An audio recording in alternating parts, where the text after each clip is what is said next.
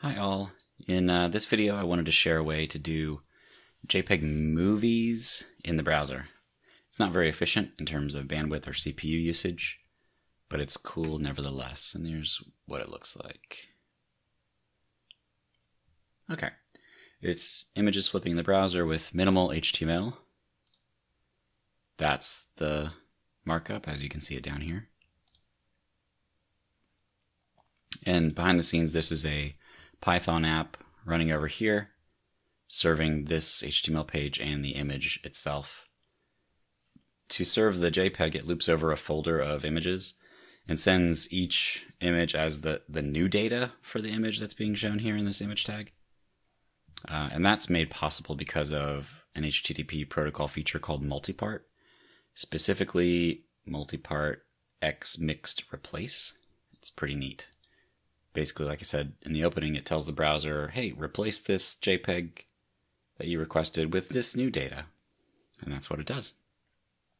So let's first show, before I start talking about how it's done, we got to lay some groundwork. So let's talk about what a normal HTTP request looks like. So let me open this. All right, so in a normal HTTP request, this is bare bones, basically as simple as you can get. We send this to a web server. This is what your browser does behind the scenes in the simplest fashion. So get method, this is the path we want using HTTP 1.1 protocol, and this is the host that I want you to give me that page from. Right now we're just serving it from localhost running on 8080. So if we do that, this is what the web server sends back. HTTP, it's talking 1.0, 200 status OK. It tells us what the server was, and right now it's a Python base HTTP server, which I'm using the built-in HTTP daemon stuff that's comes with Python 3. It sends you a date for the content and the content type, which is text HTML. And here's the markup that I showed you right here and in that page. Okay. Actually, I'll stop that because we're going to change something. So that's a simple page, right? But what about a multipart response body? Let's change one thing so it's a little more human readable. I'll get rid of the image bytes and just show it a text-based multipart. That should work. Nope. Let's see. There we go. All right, we are reading this file, piping it to Netcat. Netcat just opens a TCP connection on this host and port and shows us the response. That's not what I wanted. I forgot to restart. There we go. Sorry about that.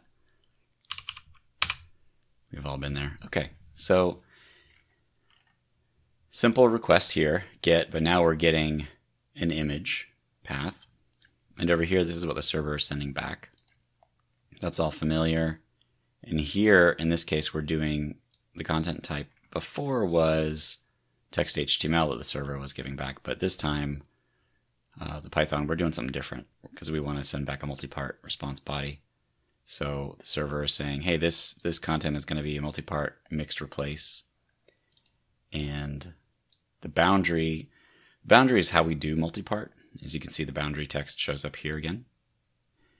It tells the browser, when you see this string, you know we're about to send you some new data. And in the HTTP protocol, you have to prefix it like in the body part of the response. This is the header part of the HTTP response from the web server. And after this blank line that follows the headers, you send headers, or the web server sends headers, and then it sends a blank line, and that tells the browser, all right, we're done with headers, now on to the actual body response for the request. All right, sorry about that. So this tells the browser, here's a new multipart. And we can again do headers here. Content type, this data is going to be JPEG data, and it's 11 bytes long. And then again, here's the new line that signals the end of the header section and the beginning of the actual data payload section. In this case, we're not sending JPEG data because I wanted to make this human readable and, so we can talk through what the protocol looks like.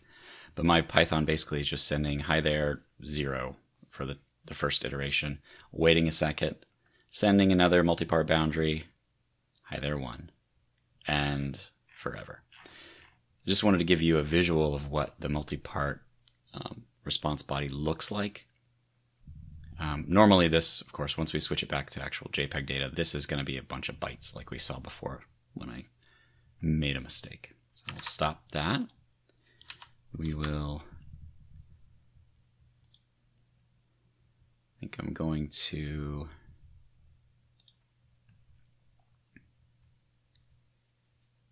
start walking through the Python code now. Get rid of this, put that down there. Come on, there we go. Okay. All right, here's the Python code that actually makes this work. The main entry point is down here where we create an HTTP server.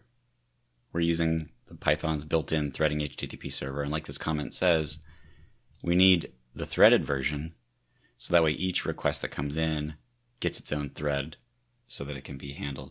Otherwise, the first request that would come in would get picked up and we'd block this main program thread, and we'd only ever serve that one request because in order to do a multipart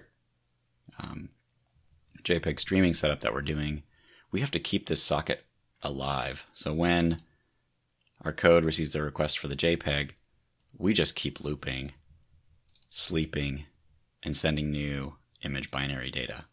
So we keep that socket open. And by default, Python apps are single threaded, so we have to use the threaded version to make sure we can serve more than one at a time. Okay.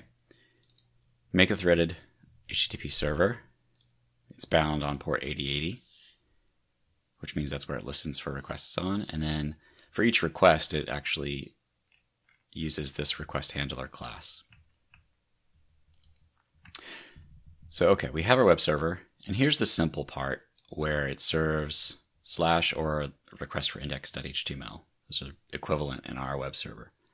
And all it really does is send a 200 OK response, tells the browser this is going to be HTML, ends the headers, reads the index.html file in binary mode, and writes that out to the browser, and then closes and we're done. Okay, so that's simple for the actual web page itself. Before I get to the other stuff, I want to show some other boilerplate that's necessary. Since we're dealing with threads and since we're dealing with an HTTP server that just keeps serving requests and waiting for new ones, we need to catch some signals. We want to make sure that we can close our Python app if someone hits Control-C on their terminal and maybe they want to stop it. So this is how we do that. We catch these signals, interrupt and terminate, and we set our running flag to false, and then we tell the HTTP server to close. And this stops handling current requests and stops the listener so it no longer listens for new ones. All right, that's a little more boilerplate. We got one more thing to talk about. In order to serve a bunch of image data, what I do is I loop over images in a folder, look for the ones that are JPEGs or PNGs over here. Open them with Pillow. It's an image manipulation and conversion library module that is available for Python. It works really well. We open them. We're actually going to convert them to JPEG. Right now, my folder actually is a folder of PNGs, so I'm converting them to JPEGs. And in order to do that, you save them into this bytes.io object and then get the value, which ends up being like a list of bytes or a byte array in Python. And then appending that images JPEG encoded bytes onto this list of images. So the first one would be the JPEG encoded bytes for image 1. The next item in the list would be the JPEG encoded bytes for image 2, etc. However many images are in the folder. Okay, now we have our images list. Let's talk about serving that data.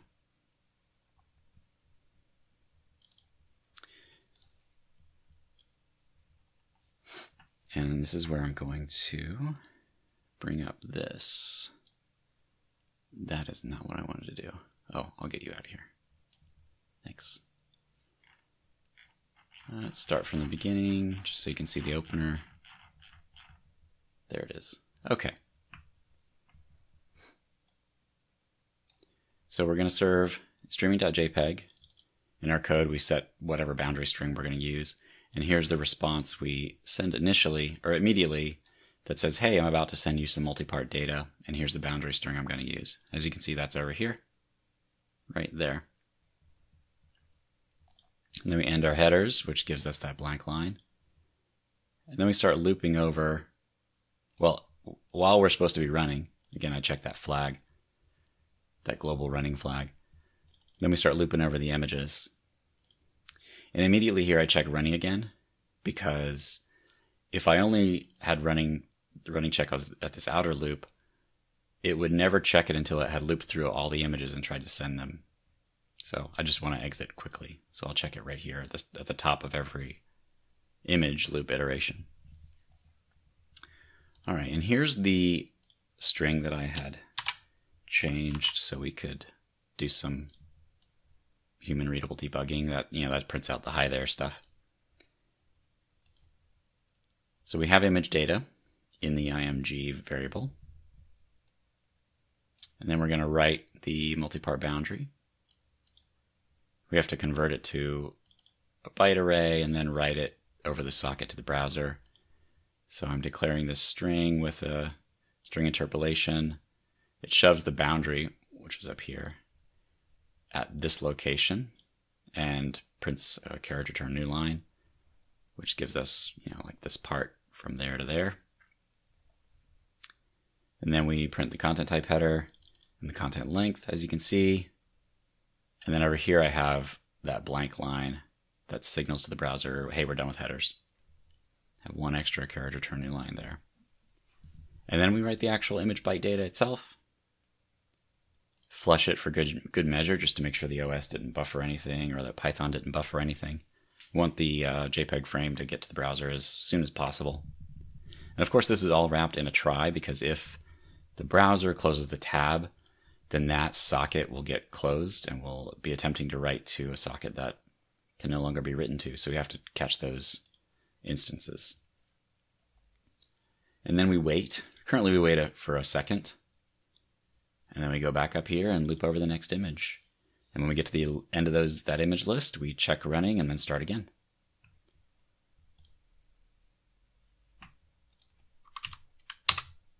So I'll start it up. And open it. And there we go. So let's change this to be, again, this is all server side. The server is the one that is waiting, sleeping for some amount of time, and then sending the next data. So I can send it more quickly if I want to, or even more quickly if I wanted to.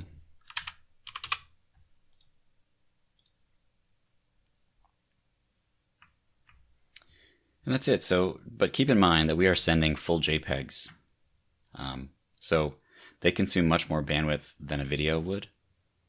And if you try to send large images quickly, sometimes you'll be sending the next one before the browser has actually decoded and shown it on the screen. So you may not see some images show up, or they may flip very quickly. So there are some downfalls. It's not, the ultimate solution, but it's pretty cool. Let's see some other things. If I did not specify the width here, what's neat is if I'm sending JPEG data for images of different sizes, the browser will not try to put them all the same size. Pardon me while I get a drink.